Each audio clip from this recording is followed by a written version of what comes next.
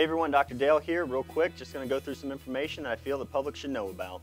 I've been seeing a lot of anti-vaccine articles and media out there. Seen on Time magazine that they said anti-vaxxers, if you want pure nature, enjoy dying early, or dying young, is what they've said. That's pretty mean. And what they're doing is they're using a lot of misinformation. And this is some stuff that I want to just put out there, some articles and information that I want you to see so that you can critically think about what's going on and see the lies that are right in front of your face. Here is one. I pulled this example from 2012, Forbes magazine. Anti-vaccine movement causes the worst whooping cough epidemic in 70 years.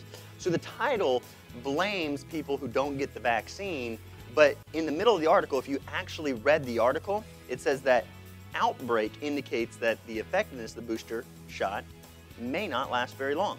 Also, bordetella pertussis is mutating to make the vaccine less effective, according to the CDC. So the CDC admits the vaccine is not working very well. Another article along that same lines is New England Journal of Medicine. This is on Associated Press. Whooping cough vaccine wears off too fast. And again, it says, while some parents around the country have taken a stand against childhood vaccines, the outbreak is not being driven by unvaccinated children. According to the CDC, most of the illnesses are in vaccinated youngsters. So it's actually the vaccinated children who are getting sick more often. So just critically think about that. Also, here's one along that whooping cough line, is this right here, just published November 25th, 2013. And again, you can find this in Associated Press. It says, whooping cough vaccine may not halt the spread of the illness.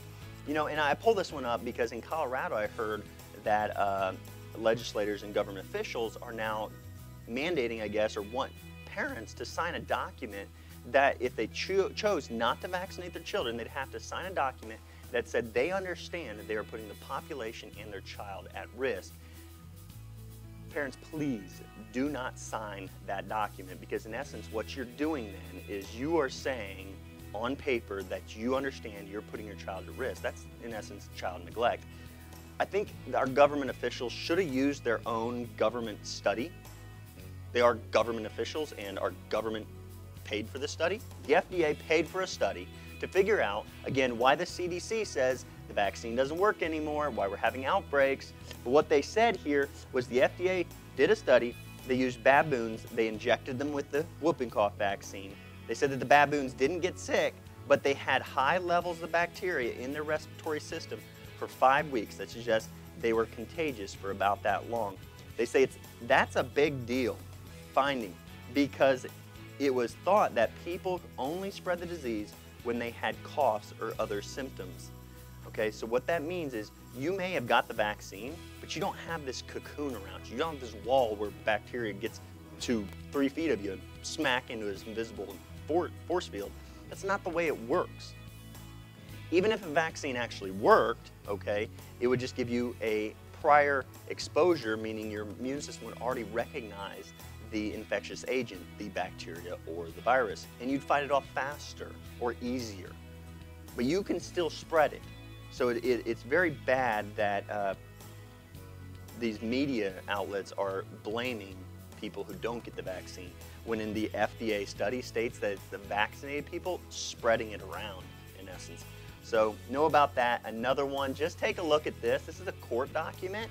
You know, the mumps outbreaks in Ohio State, mumps outbreaks. Just read the court document right here is what I would say. Maybe this is why we got outbreaks. United States District Court class action complaint against Merck and Company. So this is Cheatham Primary Care. So these are medical physicians filing a lawsuit against Merck. Merck is the makers of the only mumps vaccine in the United States. What they said was Merck for unlawfully monopolizing the US market of mumps vaccine by engaging in a decade-long scheme to falsify and misrepresent the true efficacy of the vaccine. Here's how they did it. This is fraud. This is illegal. They broke the law and they put people at risk. What they said was they incorporated the use of animal antibodies to artificially inflate the results. But even after that failed to achieve Merck's fabricated efficacy rate, they falsified the test data to guarantee the results as desired. And what they did was they were able to say, hey, look, our vaccine is 98% effective, 99%. That's what they claim. They claim it's that effective. So what they said, if all these other companies can't make a vaccine as effective as ours, our vaccine should be the only one sold to Americans. Now they're being, they have a class action lawsuit against them. So that's just information I feel like the public should know. I hope you take that and think on it for a little while.